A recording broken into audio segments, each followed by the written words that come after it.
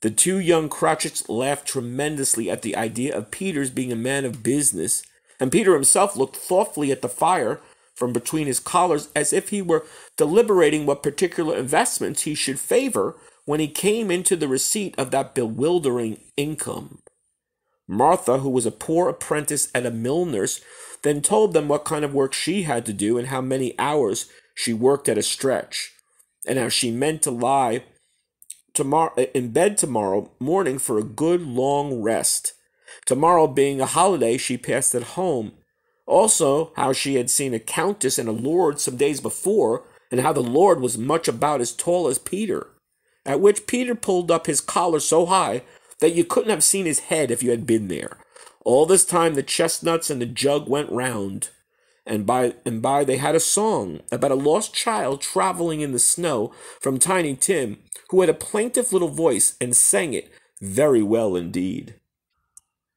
There was nothing of high mark in this. They were not a handsome family. They were not well dressed. Their shoes were far from being waterproof. Their clothing was scanty, and Peter might have known, and very likely did, the inside of a pawnbroker's. But they were happy, grateful, pleased with one another, and contented with the time. And when they faded and looked happier yet in the bright sprinklings of the spirit's torch at parting, Scrooge had his eye upon them, and especially on Tiny Tim, until the last. It was a great surprise to Scrooge as the scenes vanished to hear a hearty laugh. It was a much greater surprise to Scrooge to recognize it as his own nephew's, and to find himself in a bright, dry, gleaming room, with the spirit standing smiling by his side and looking at that same nephew. It is fair, even-handed, noble adjustment of things that while there is infection in disease and sorrow, there is nothing in the world so irresistibly contagious as laughter and good humor. When Scrooge's nephew laughed, Scrooge's niece by marriage laughed as heartily as he, and their assembled friends, being not a bit behind, laughed just as lustily. "He said that Christmas was a humbug, as I live," cried Scrooge's nephew. "He believed it, too." "More shame for him, Fred," said Scrooge's niece indignantly. "Bless those women, they never do anything by halves. They are always in earnest." She was very pretty, exceedingly pretty, with a dimpled, surprised-looking, capital face, a ripe little mouth that seemed made to be kissed, as no doubt it was, all kinds of good little dots about her chin, that melted into one another when she laughed, and the sunniest pair of eyes you ever saw in any little creature's head. Altogether she was what you would have called provoking, but satisfactory too. Oh, perfectly satisfactory. "He's a comical old fellow," said Scrooge's nephew. "That's the truth, and not so pleasant as he might be. However, his offenses carry their own punishment, and I have nothing to say against him. Who suffers by his ill whims? Himself. Here he takes it into his head to dislike us, and he won't come and dine with us. What's the consequence? He don't lose much of a dinner." "Indeed, I think he loses a very good dinner," interrupted Scrooge's niece.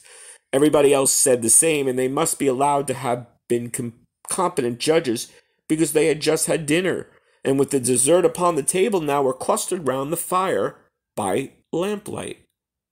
"Well, I am very glad to hear it," said Scrooge's nephew, "because I have any great faith in these young housekeepers. What do you say, Topper?" Topper clearly had his eye on Scrooge's niece's sisters, for he answered that a bachelor was a wretched outcast who had no right to express an opinion on the subject, whereas Scrooge's niece's sister, the plump one with the lace tucker, not the one with the roses, blushed. After tea they had some music, for they were a musical family and knew what they were about. When they sung a glee or catch, I can assure you, especially Topper, who could growl away in the bass like a good one, and never swell the large veins in his forehead or get red in the face over it. But they didn't devote the whole evening to music. After a while they played at forfeits, for it is good to be children sometimes, and never better than at Christmas, when its mighty founder was a child himself. There was first a game at blind men's bluff, And I no more believe Topper was really blinded than I believe he had eyes in his boots. Because the way in which he went after that plump sister in the lace tucker was an outrage in the credulity of human nature. Knocking down the fire irons, tumbling over the chairs, bumping up against the piano, smothering himself among the curtains wherever she went, there he was. He was always where the plump sister was. He would catch no one else. If you had fallen up against him, as some of them did, and stood there, he would have made a feint of endeavoring to seize you, which would have been a reply to affront to your understanding, and would instantly have sidled off in the direction of the plump sister. "Here is a new game," said Scrooge. "1/2 hour, Spirit, only one." It was a game called Yes and No, where Scrooge's nephew had to think of something and the rest might find out what, he only answering to their questions yes or no, as the case was. The fire of questioning to which he was exposed elicited from him that he was thinking of an animal, a live animal, rather a disagreeable animal, a savage animal, an animal that growled and grunted sometimes and talked sometimes, and lived in London and walked about the streets, and wasn't made a show-off, and wasn't led by anybody, and didn't live in a menagerie, and was never killed in a market, was not a horse, an ass, a cow, a bull, a tiger, a dog, a pig, a cat, or a bear. At every new question put to him, this nephew burst into a fresh roar of laughter, and was so inexpressibly tickled that he was obliged to get up off the sofa and stamp. At last the plump sister cried out, "I have found it. I know what it is, Fred. I know what it is." "What is it?" cried Fred. "It's your Uncle Scrooge," which it certainly was. Admiration was the sentiment, though some objected that the reply to "Is it a bear?" ought to have been yes. Uncle Scrooge had imperceptibly become so gay and light of the heart that he would have drank to the unconscious company in an audible speech, but the whole scene passed off in the breath of the last word spoken by his nephew, and he and the spirit were again upon their travels. Much they saw and far they went, and many homes they visited, but always with a happy end. The spirit stood beside sick beds, and they were cheerful on foreign lands, and they were close at home. By struggling men, and they were patient at their greater hope. By poverty, and it was rich.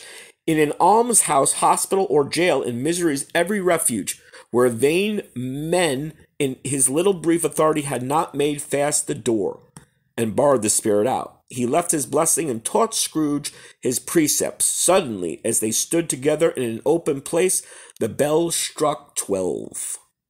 Scrooge looked about him for the ghost and saw it no more. As the last stroke ceased to vibrate, he remembered the prediction of old Jacob Marley, and lifting up his eyes, beheld a solemn phantom, draped and hooded, coming like a mist along the ground towards him. Stave 4. The Last of the Spirits. The phantom slowly, gravely, silently approached, and when it came near him, Scrooge bent down upon his knee, for in the air through which the spirit moved, it seemed to scatter gloom and mystery. It was shrouded in a deep black garment, which concealed its head, its face, its form, and left nothing of it visible, save one outstretched hand. He knew no more, for the spirit neither spoke nor moved. "I am in the presence of the ghost of Christmas yet to come.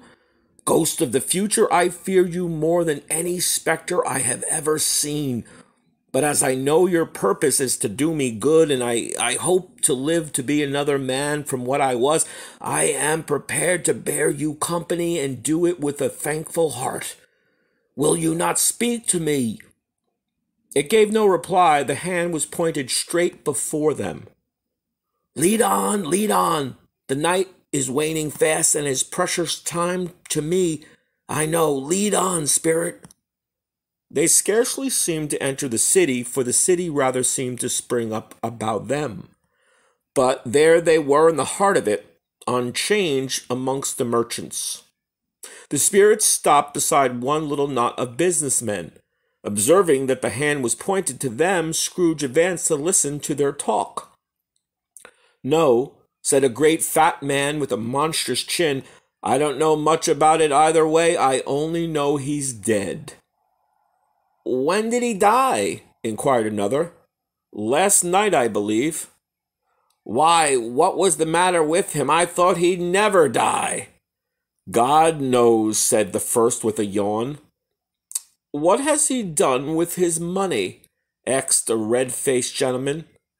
"I haven't heard," said the man with the large chin. "Company, perhaps. He hasn't left it to me. That's all I know. Bye-bye." Scrooge was at first inclined to be surprised that the spirit should attach importance to conversation apparently so trivial, but feeling assured that it must have some hidden purpose, he set himself to consider what it was likely to be. He could scarcely be supposed to have any bearing on the death of Jacob, his old partner, for that was past, and the ghost province was the future. He looked about it in that very place for his own image now, but another man stood in his accustomed corner, and though the clock pointed to his usual time of day for being there, he saw no likeness of himself among the multitudes that poured in through the porch. It gave him little surprise, however, for he had been revolving in his mind a change of life, and he thought and hoped he saw his newborn resolutions carried out in this. They left the busy scene and went into the obscure part of the town, to a low shop, where iron, old rags, bottles, bones, and greasy offal were bought. A gray-haired rascal of great age sat there smoking a pipe. Scrooge and the Phantom came into the presence of the man, just as a woman with a heavy bundle slunk into the shop. But she had scarcely entered when another woman, similarly laden, came in too, and she was closely followed by a man in faded black. After a short period of blank astonishment, in which the old man with the pipe had joined them, they all three burst out into laughter. "Let the chairwoman alone to be the first," cried she who had entered first. "Let the laundress alone to be the second, and let the undertaker's man alone to be the third. Look here, old Joe, here's a chance if we haven't all three met here without meaning it." "You couldn't have met in a better place. You were made free of it long ago, you know, and the other two strangers. What have you got to sell? What have you got for me?" "Half a minute patience, Joe, and you shall see." "What odds, then? What odds, Mrs. Dilber?" said the woman. "Every person has a right to take care of themselves. He always did. Who's the worse for the loss of a few things like these? Not a dead man, I suppose." Mrs. Dilber, whose manner was remarkable for general propitiation, said, "No, indeed, ma'am. If he wanted to keep him after he was dead, a wicked old screw, why wasn't he natural in his lifetime? If he had been, he'd have had somebody to look after him when he was struck with death, instead of lying gasping out his last there alone by himself. It's the truest word that ever was spoken. It's a judgment on him. I wish it was a little heavier judgment, and it should have been. But you may depend upon it, if I could have laid my hands on anything else, open that bundle, Joe, and let me know the value. Speak out plainly. I am not afraid to be the first, nor afraid of them to see it." Joe went down on his knees for the greater convenience of opening the bundle, and dragged out a large and heavy roll of some dark stuff. "What do you call this? Bed curtains?" "Ah, bed curtains. Don't drop that oil upon the blankets now." "His blankets? Whose else do you think? He isn't likely to take cold without 'em, I dare say. Ha! You may look through that shirt till your eyes ache, but you won't find a hole. It's the best he had, and a fine one, too.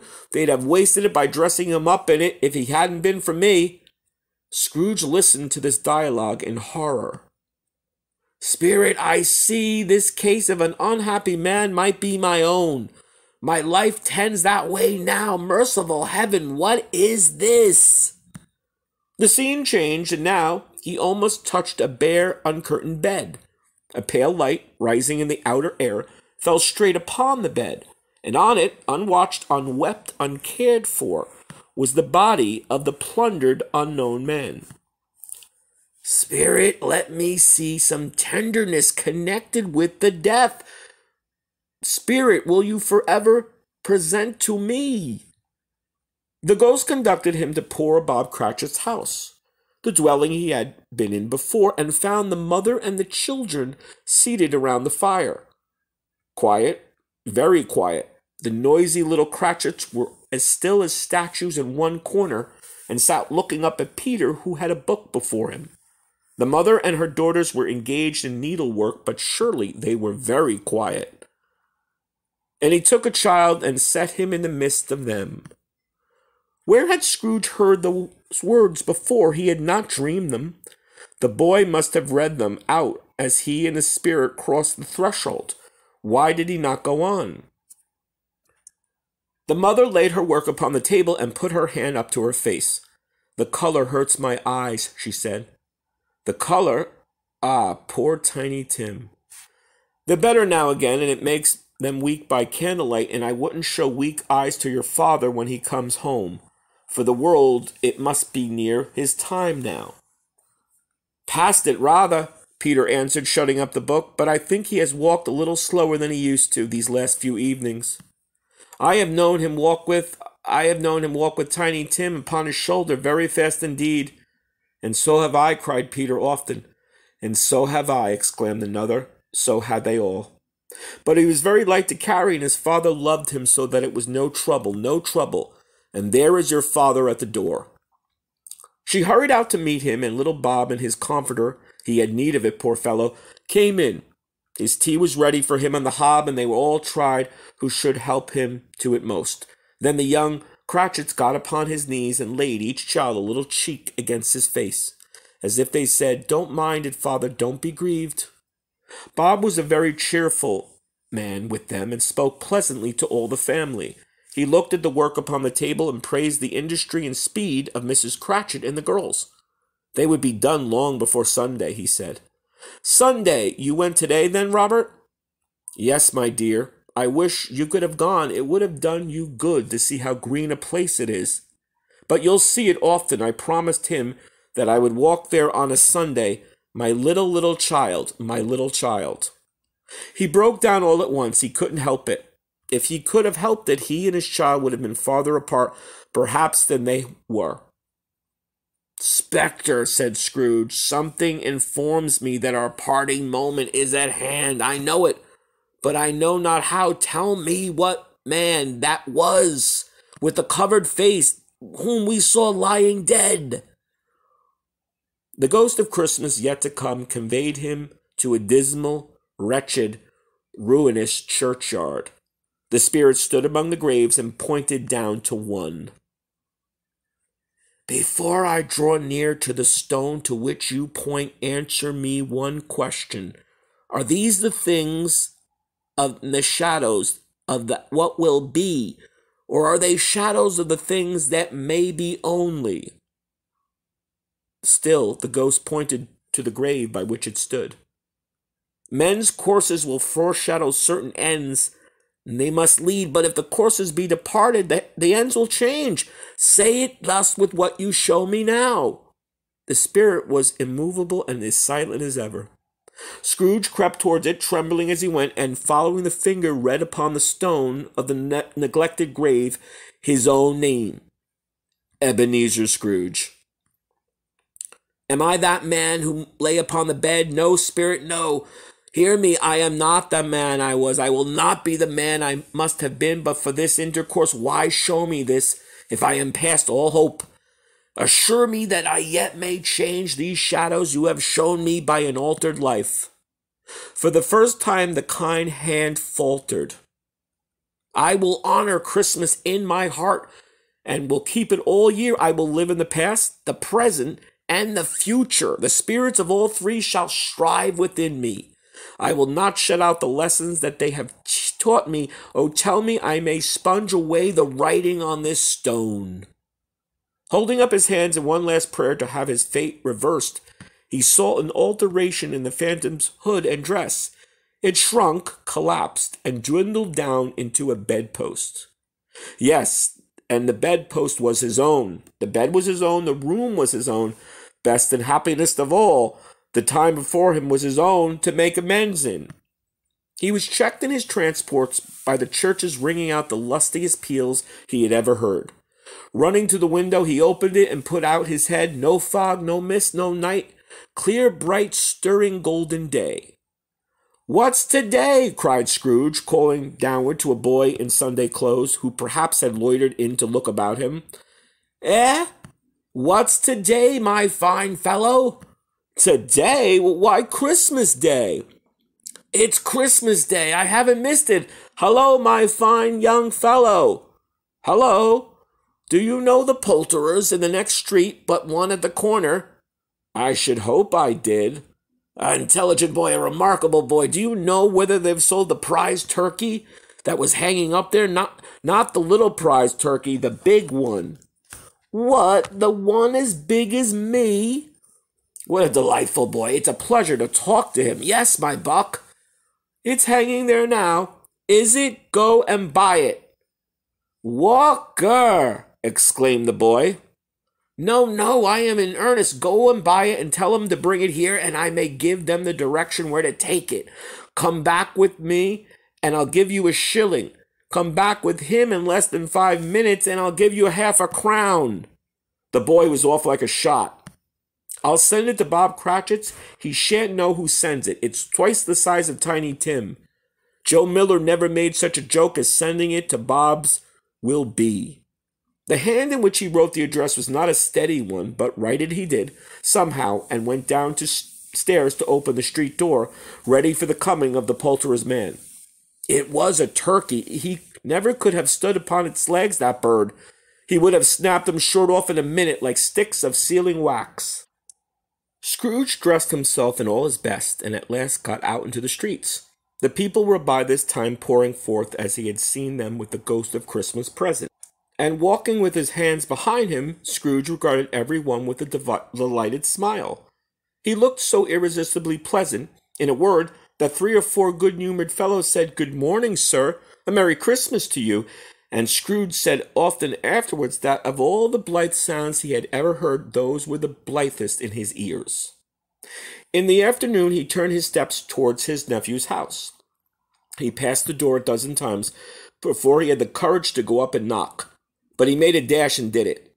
"Is your master at home, my dear?" said Scrooge to the girl. "Nice girl, very." "Yes, sir." "Where is he, my love?" "He's in the dining room, sir, with his mistress." "He knows me," said Scrooge, with his hand already on the dining room lock. "I'll go in here, my dear." "Fred!" "Why, bless my soul," cried Fred. "Who's that?" "It's I, your Uncle Scrooge. I have come to dinner. Will you let me in, Fred?" "Let him in? It is a mercy he didn't shake his arm off. He was at home in 5 minutes. Nothing could be heartier. His niece looked just the same. So did Topper when he came. So did the plump sister when she came. So did everyone when they came. Wonderful party, wonderful games, wonderful unanimity, and wonderful happiness." But he was early at the office next morning. Oh, he was early there. If he could only be there first and catch Bob Cratchit coming late.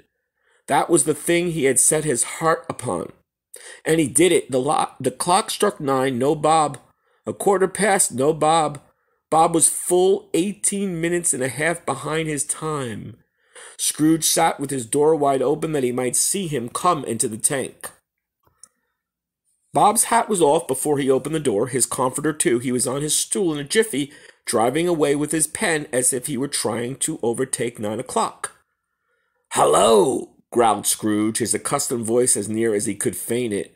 "What do you mean by coming here at this time of day?" "I am very sorry, sir. I am behind my time." "You are? Yes, I think you are. Step this way, if you please." "It's only once a year, sir. It shall not be repeated. I was making rather merry yesterday, sir." "Now, I'll tell you what, my friend, I am not going to stand this sort of thing any longer. And therefore," Scrooge continued, leaping from his stool and giving Bob such a dig in the waistcoat that he staggered back into the tank again, "and therefore I am about to raise your salary." Bob trembled and got a little nearer to the ruler. "A Merry Christmas, Bob," said Scrooge, with an earnestness that could not be mistaken, as he clapped him on the back. "A merrier Christmas, Bob, my good fellow, than I have ever given you for many a year. I'll raise your salary, and endeavor to assist your struggling family, and we'll discuss your affairs this very afternoon over a Christmas bowl of smoking bishop. Bob, make up the fires, buy a second coal scuttle before you dot another I, Bob Cratchit." Scrooge was better than his word. He did it all, and infinitely more. And to Tiny Tim, who did not die, he was a second father. He became as a good friend, a good master, and as good a man as the good old city knew, or any other good old city, town, borough in the good old world. Some people laughed to see the alteration in him, but his own heart laughed, and that was quite enough for him. He had no further intercourse with spirits, but lived in that respect upon the total abstinence principle ever afterwards. And it was always said of him that he knew how to keep Christmas well. If any man alive possessed the knowledge, may that be truly said of all of us and any of us. And so, as Tiny Tim observed, God bless us all, everyone. The end.